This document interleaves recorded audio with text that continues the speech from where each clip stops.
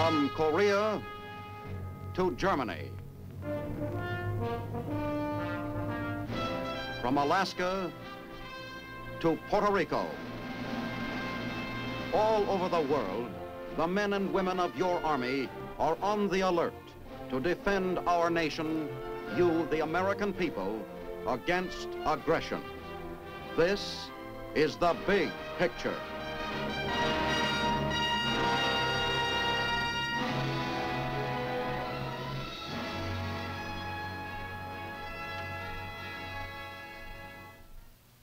Welcome to The Big Picture, presented by your United States Army. I'm Captain Carl Zimmerman. Your Army is aware of its responsibility to turn out first-class citizens as well as first-class fighting men. That's why it provides news, information, and education for all its personnel. In fact, it's possible for a soldier to leave the Army today far better educated and informed than he was when he came in. It's the soldier's responsibility, just as much as it is yours, to be aware of the problems facing our country today, here and abroad. Let's see now how your Army encourages its men and women to keep informed.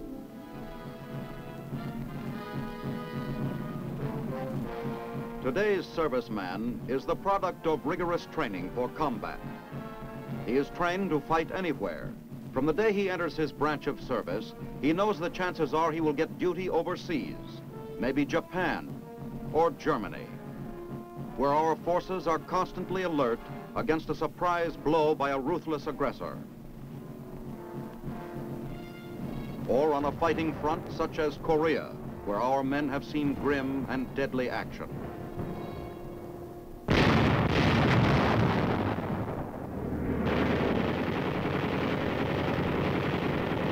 Despite such word-juggling terms as Cold War, Hot War, or police action, he is fighting a major battle in a campaign in which his country's survival is at stake. And his country is mobilizing to back him up. His country, the richest in the world, the strongest and most advanced industrially, is sparing nothing to make him a fighting man second to none, to do everything to assure him victory without sacrifice of life or limb. He is better fed, better clothed, better armed than his communist enemy. His equipment, his transportation, his firepower are far superior. He has one more advantage, something that cannot be calculated in gun caliber or weight of metal, but which gives him a wide margin of superiority nonetheless. He is better informed. All the techniques of information, the media of mass communications, are used to tell the serviceman what is going on in the world. A gigantic armed forces radio network spans the globe. And where radio goes, the motion picture is usually not far behind.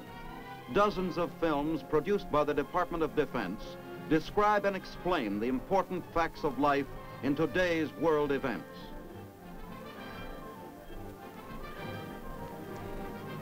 And of course, the mighty printed word, in a variety of forms, tells him the issues, the basic facts, and the pros and cons. The communist soldier gets information of a sort, censored and twisted by a political officer, an official interpreter who makes sure the news is presented in accordance with the party line, regardless of omission or distortion. Belief comes ready-made. Conviction is injected by the needle of false propaganda. There are no arguments or discussions unless they follow the official view. There must be agreement or else. Our armed forces believe the best kind of fighting man is the one who knows why he is fighting.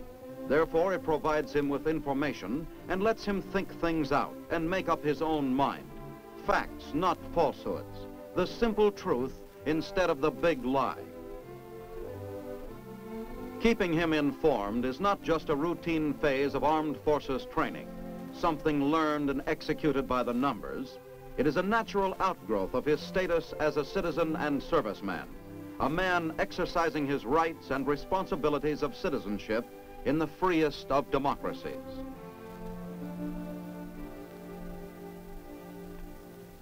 Representative government is kept alive by the participation of the average citizen in free elections and in the expression of public opinion. Mr. John Doe has access to many newspapers and magazines which reflect various shades of opinion so that he can inform himself of all sides to a question and make up his own mind. That is the heart of freedom, the right to make up one's own mind. And to speak and act freely without fear, as long as the public welfare is not endangered. It is a right guaranteed in the Bill of Rights, and the foundation of that right is keeping informed, for without facts, there can be no opinion or discussion.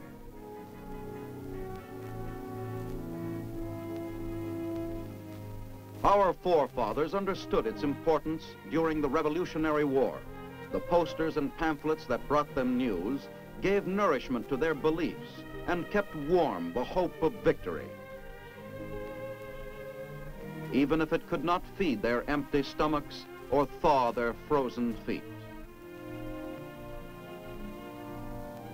Their leader, George Washington, inspired by the vision of America's greatness, saw how vital was this need of keeping the citizen soldier informed. Impress on the mind of every man, he said, the importance of the cause and what it is they are fighting for. Even before Washington, the country's first settlers, the Pilgrim Fathers, understood this need. They passed a law requiring every community to build a schoolhouse. The Pilgrims had a staunch belief in giving everyone the means of keeping informed. It flowered into the greatest system of free education the world has ever seen. We send more youngsters through high school and college than all the other nations of the world combined. To this end, we maintain 183,000 schools, plus some 2,000 colleges and universities. There are 11,000 public libraries, roughly 200 for every state.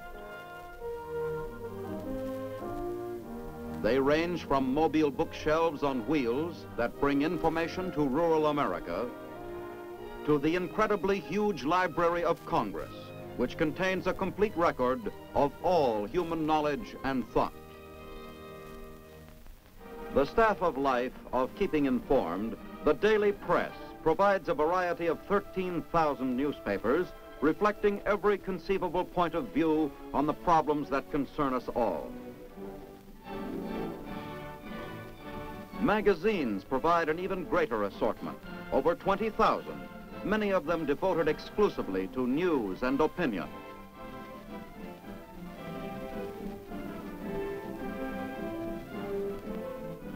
More than 3,000 radio and television broadcasting stations keep Americans posted right up to the minute on the latest world events. Over 40 million Americans get a supplementary news diet every week by watching newsreels in more than 18,000 theaters. Every citizen in this free country is able to use this rich variety of information services.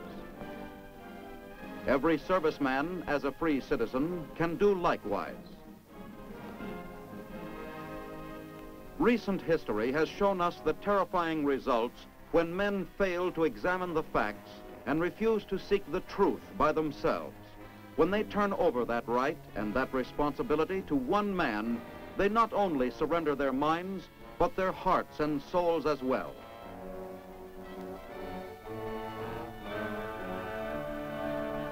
Regimentation of information is the forerunner to this kind of regimentation. And inevitably to this. The Soviet version of regimentation is following the same fatal path.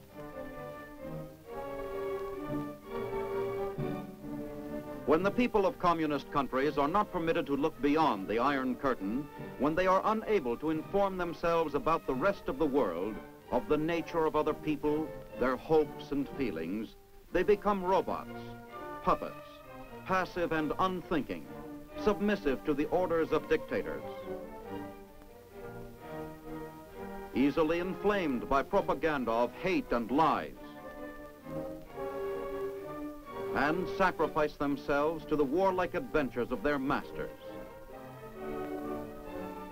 It is this menace of misinformed, misguided peoples being driven herd-like to aggression that has compelled the American citizen serviceman once again to take up arms to defend his priceless freedom. He does so grimly because, unlike his communist enemy, he does not glorify war. He knows the facts which make it necessary to fight communism and understands the logical conclusions to which those facts lead him. He can see and hear both sides of the conflict. Television and newsreels bring him face to face, not only with our own leaders, but with the opposition as well.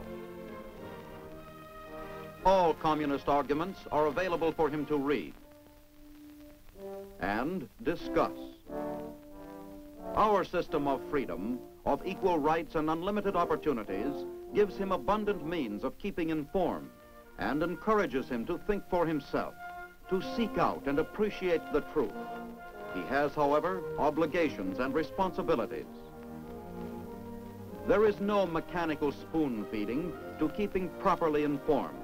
Keeping informed for any serviceman, as well as any other citizen, means keeping himself informed by discussing current events, by reading newspapers, magazines, books, listening to the radio, and seeing films.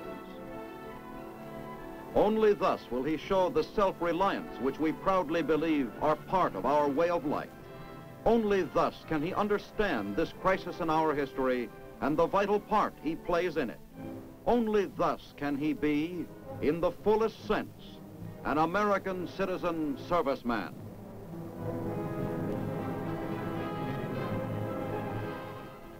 By keeping him informed, your Army encourages the American soldier to have independence of thought and belief, an independence which belongs to him as an American citizen.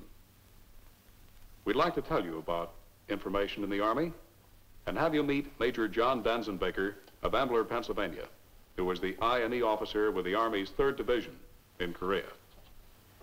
Well, John, tell us about the men in the 3rd. How did you keep them informed? Well, Carl, for radio, we had all the facilities of the Far East Network, which included several mobile transmitters in Korea. For newspapers, we had the Stars and Stripes and our own 3rd Division newspaper. Then, of course, whenever there was an opportunity, the unit commanders brought their men up to date on the current situation by means of discussion. Well, that meant then that the soldier in Korea was getting the same news, the same information that the people back home were getting, right? I think so, Carl. The radio and the Stars and Stripes both had full access to all the commercial news services. Mm-hmm. Did all the soldiers see the newspapers, John? I think most of them did. The basis of distribution for Stars and Stripes was 1 copy for every 5 men. Well, certainly, John, it was difficult to prepare a newspaper in Korea. You mean our 3rd Division newspapers? Mm-hmm. Well, of course, there were some problems, but I think we overcame them. We had a very fine crew there. I used one man as a reporter. He visited the units almost all the time. He actually went out on combat patrols. He participated with some of the frontline companies when they made an attack, and that way we had very good local news coverage. The balance of my crew spent most of their time monitoring the radio and in the production of our own newspaper.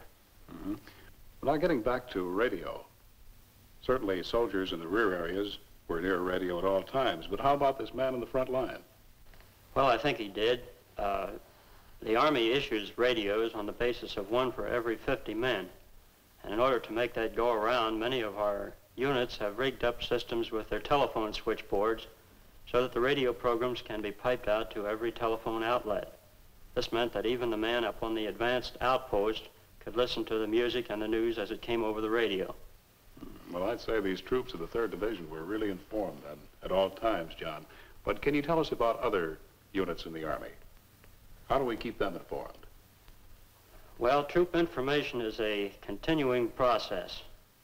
Actually, from the time when a man gets into the Army and takes his basic training until the time for his charge comes up, he is kept fully informed. In basic training, he's taught why he's in the Army, what his duties and responsibilities will be, and so on. As he joins a unit, this training continues. Prior to the time when he goes overseas, he is told something about what he may expect in his overseas assignment. Thank you, John. In keeping the soldier informed, the Army feels he's a better soldier. And in furthering his education while he's in uniform, he becomes a better soldier too. Now we'd like to tell you about Army education. Most of us Americans are so used to our good schools that we're inclined to take education for granted. Some of us look to the trades, others to the business world or the professions. No matter which we choose, we know that education pays off in better jobs with greater opportunities. Some people think that a man leaves his education behind him when he puts on an Army uniform, but that isn't true. Today, your Army offers to every man or woman who wants it the chance to get the same education as a civilian. No matter what his rank or race, he can finish high school, get college credits, or learn a trade. In any part of the world, your Army is prepared through the Army Education Program to help each soldier get the education he needs for his future. Group study is the first of 3 methods of learning available to the soldier. To bring the education program to soldiers, wherever they are stationed, there is an education officer. He is there to help a man plan his off-duty education. There are hundreds of class subjects available in group study courses, everything from arithmetic to atomic physics. There is classwork in high school and college science, and in some places, even the classrooms and laboratories of local schools and colleges are open to the men and women of your Army who want to learn. There are field trips in many subjects for new experiences and learning. Your Army has 2 good reasons for encouraging this civilian-type education. First, experience during World War II revealed that the better educated soldier is generally capable of doing a better job. Second, these courses of study can be used by the soldier to help qualify him for promotion.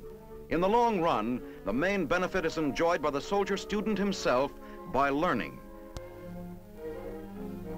Instructors, civilian or uniformed, are picked for their job because they know their subjects.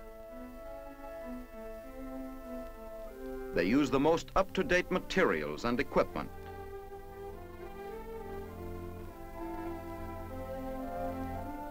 The best books. Even in a combat zone like Korea, Army education doesn't stop. The I&E train comes up close to the front, providing classes and text material to the fighting soldier. But classes are not the only way of getting that diploma, which brings us to the second educational method: self-study. If a class is not available, the education officer will recommend a self-study course to fit the soldier's needs. There is a wide variety of self-study subjects. Each course is written to help a man get the most out of it. For the man who is willing to work, self-study courses provide a great opportunity, not only for knowledge, but for school credit as well. It is surprising how much can be learned in a few off-duty hours of study each week. The third way to get that diploma is through a USAFI correspondence course from the United States Armed Forces Institute. Here again, the education officer helps. Registration in USAFI costs only $2 for as many courses as a soldier wants to take and for as long as he wants to take them. Each correspondence course has been developed with the help of the best teachers in the nation. The courses are complete, even to the lesson forms and envelopes for mailing. There are texts to study, written by experts and containing all the latest information on any subject. The study guide explains everything, divides the course into units of study, helps the student get ready for the written assignment at the end of each lesson. When the lesson is done, it's immediately sent on its way.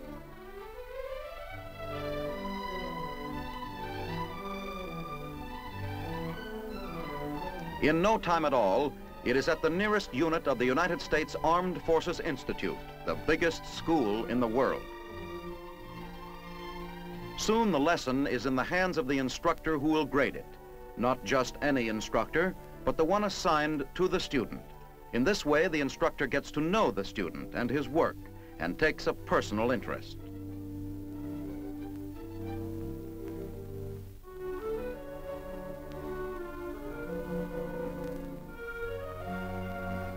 She's in there pitching with a criticism or a compliment just at the time the soldier needs it.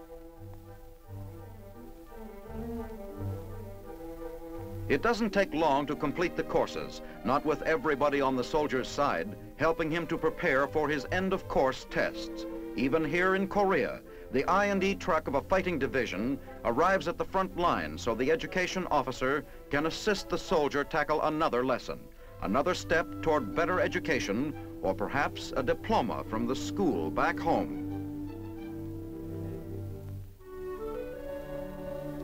When the principal of the school back home receives the end-of-course marks, he applies them as credits. There is credit, too, for a man who has learned from the books he has read and from the knowledge gained from mastering Army skills in his regular military training. A general educational development test measures this knowledge gained through service experience and training. With the help of the education officer, USAFI, and the principal of the school back home, wherever a soldier may be stationed, he can still graduate from his own school.